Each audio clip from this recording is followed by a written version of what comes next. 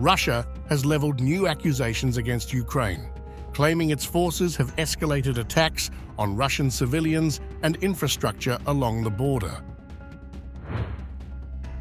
Moscow alleges a campaign of terror targeting schools, hospitals and residential areas with shelling and UAV strikes, underscoring an uptick in violence as the war reaches deeper into Russian territory.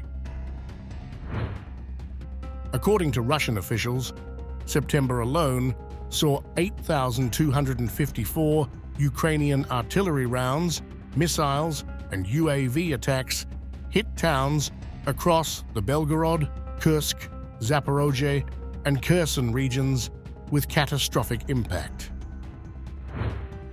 Moscow claims these attacks left 511 civilians injured or killed, with 58 dead, including 3 children, and 453 others wounded. Russian authorities report that Ukrainian forces specifically targeted civilian zones, including densely populated areas in Belgorod, Shebekino, Donetsk, and Gorlovka. Among the most severe incidents was a direct strike on a Belgorod kindergarten on September 2nd, reducing the building to rubble.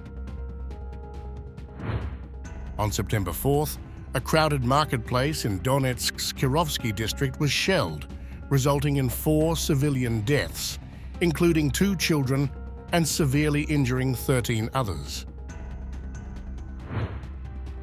In Gorlovka, a children's hospital took heavy damage on September 7th when Ukrainian forces allegedly used cluster munitions, leaving a teenage girl and 5 others injured. Moscow highlights Ukraine's extensive use of NATO-supplied drones, artillery, and rocket systems, which it claims are primarily responsible for civilian casualties. Officials note that first-person view (FPV) drones, equipped with advanced Western vision technology, now play a central role in Ukrainian operations. Russian sources allege that these drones allow Ukrainian forces to deliberately select civilian targets, reportedly accounting for 1/3 of all civilian deaths in September. On September 10th, one FPV drone strike targeted an apartment building in Ramenskoye, Moscow region, killing a 46-year-old woman and injuring 3 others. In Belgorod, an intense drone assault on September 18th struck multiple civilian structures, including a bus and a school, leaving 15 injured and killing a 73-year-old woman in her home. Moscow asserts that Western countries, through their military aid, are effectively enabling these attacks. The onset of the Russian school year on September 1st marked a concerning surge in violence, with schools and hospitals reportedly under constant threat. Russian officials say that Ukrainian forces targeted multiple education facilities, displacing over 200,000 students to remote learning due to security risks. In addition to education facilities, the region's energy infrastructure faced frequent attacks. On several occasions, Ukrainian forces targeted substations near the Zaporizhzhia nuclear power plant, risking a nuclear incident. The drone and artillery assaults reportedly destabilized power supplies not only for Russian civilians but also for the broader region. Russian authorities accuse Ukraine of deploying cluster munitions across Belgorod, Donetsk, and Luhansk regions, describing them as an indiscriminate means of mining public spaces. On September 16th, Ukraine allegedly fired cluster munitions into Svatovo, injuring 12, including a 13-year-old girl, and damaging a kindergarten and nearby homes. The repeated use of cluster weapons, Russia contends, endangers not only Russian civilians but also communities throughout the conflict zone. In Gorlovka, Ukrainian forces allegedly carried out repeated assaults on civilian infrastructure throughout September.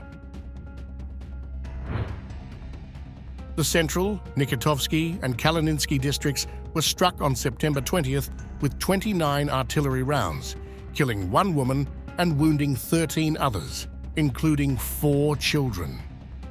Several blocks of flats, single-family homes, and a grocery shop suffered heavy damage. The town's firefighting teams also reportedly became targets, with Ukrainian forces deploying UAVs against emergency personnel responding to fires caused by shelling.